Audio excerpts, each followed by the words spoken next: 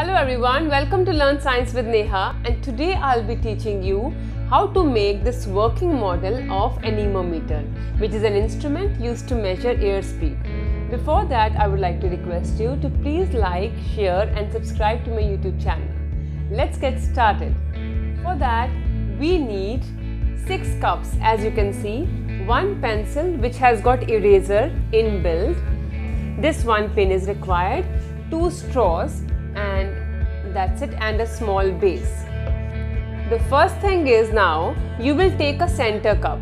In this center cup you will make 4 holes at 90 degrees to each other, like 2 holes here and 2 holes in the opposite direction, such that in these 4 holes you can allow this straw to move in this way.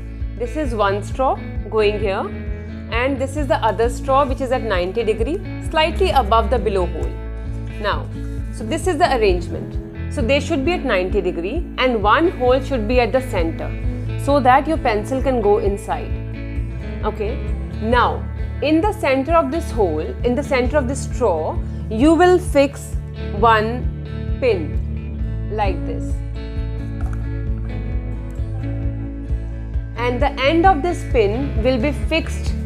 The end of this pin will be fixed with the pencil eraser, which you will be mounting at the base. This will make a complete starting setup. Once this is done, with the help of a glue gun, you will attach all the 4 cups in one direction, like this. So one sample is ready with me here.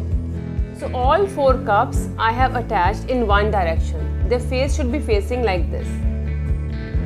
Okay, and center will be with a pin, and this pin will be inserted in the pencil. Step 2 is done. Now the last step is, you will fix this pencil with the help of a glue gun over the base, and then this pencil should be inserted inside the central cup, and the pin which you put at the top, that will fix inside this pencil. This will give a stiffness to this complete setup. Now your model is ready.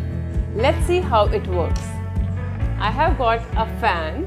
Now I will start it with a mild speed, and you will see the speed of this anemometer. Let's see. 1. See, it's moving slow. I will increase the speed to 11.